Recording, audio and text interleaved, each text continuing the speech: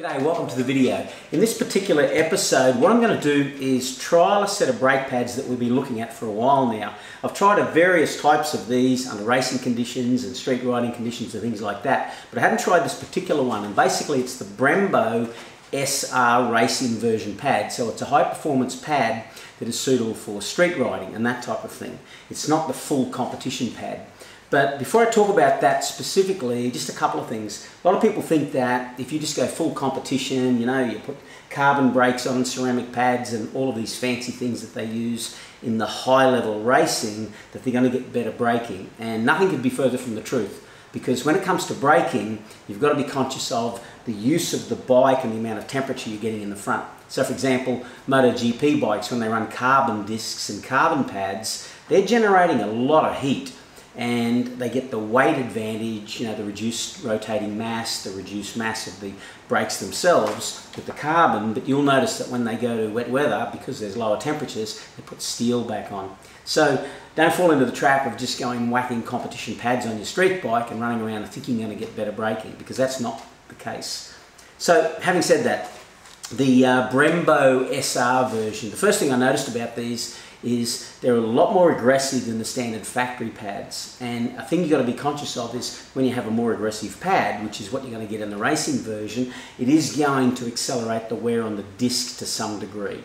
So you've got to be conscious of that. The second thing you've got to be conscious of is with increased braking power, you better make sure you get some good tyres on here, because the tyres are what creates the contact with the bitumen. And if you're braking harder and you're braking with more force, then the tyre is what's going to make it work by gripping the road. So what else can I cover? Okay, the other thing is fitting these pads to the BMW S1000RR. We made a specific video about this.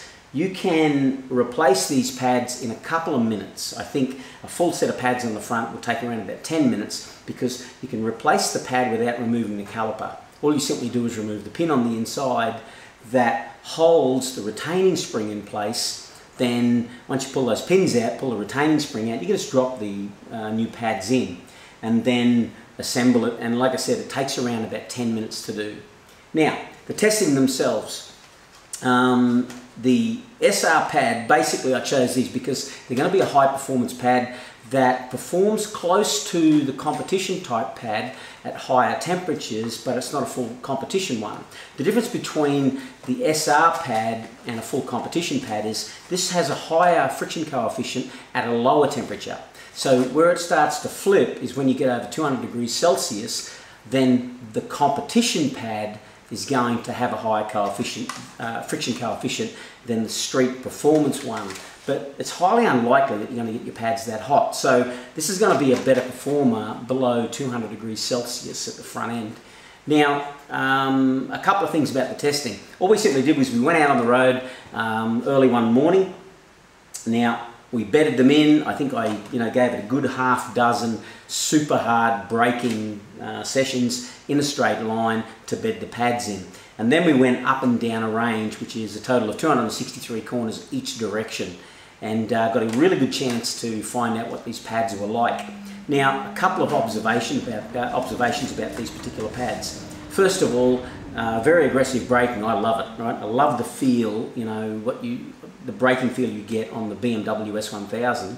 And anyone who's ever ridden one of these knows that straight from the factory, with the factory fitted pads, the braking on this particular bike is phenomenal. Now, whack a set of these in here and you've got some serious braking power, right? So it's a little bit better than the factory original ones. What I particularly like about them is the progressiveness of the braking. As you squeeze harder, it just brakes harder. It's not like one of these things that just goes full brake the moment you squeeze it on. But having said that, it's still an aggressive brake, that what you've got on there. The other thing that you'll notice is that they don't fade. It's very easy to trail brake into corners because of the progressive braking. And all around, I really like these pads, and I'm going to continue to run these. It's the Brembo Racing SR. Now, how do you actually find out information about these things? If you go onto the Brembo website and you look it up on Google, they've got a configurator there. And in the configurator for the motorcycles, you can just type in your brand, the year model, the engine size, the model of the bike, and it will give you a number of choices, right? So it'll show you something that you can buy that is going to be a factory replacement. Brembo provide the brakes, or did provide the brakes for these pre-2020 BMWs, so it came out with Brembo pads, and you can actually go and buy those again, the factory replacement ones. But you'll see you get a range of options there. You get the performance option, and in many cases you're going to get the racing or competition option. So there you go. One last question that I get asked by people is, would you recommend these types of pads for people who are just commuting and driving, not so aggressively on a motorcycle? And I'd go 100%, right? These things, these SR pads are a high performance pad that perform very well at low temperatures, which is an important part of this. So if you're just commuting and driving around, right, you whack that brake on an emergency stop out on the street, it's going to pull you up pretty severely, up pretty quickly. So definitely go and get yourself a set. Brembo racing pads, the SR version, and I'm sure you're going to be pretty happy with those.